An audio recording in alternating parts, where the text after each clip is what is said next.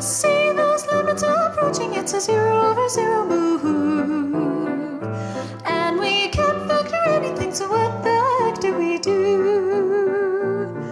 Then there's problem number 8, it's got a weird ratio there too, and we still can't get free of it, so what the heck do we do? Uppy tall, uppy tall, uppy tall, let's go. Let's solve like a pro. We're drowning in a nightmare land of woe. Uppy tall, uppy tall, uppy tall, he's grand. He's a right-hand man. He came up with a theorem that works if you understand. No, he was really pissed cause he knows his limits exist. But then he jumped with glee back in 1693. Let's take the derivative of the top and of that bottom one too.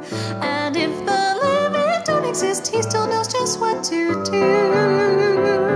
Just keep taking the derivative there all day long. You'll get it right if you just join in and sing this song. It only takes a few steps, so let's try not to mess this up. He can swear to you the answer's checked with Bob. Yep, yep, yep, you'll get marked wrong if you think that it's a D and E.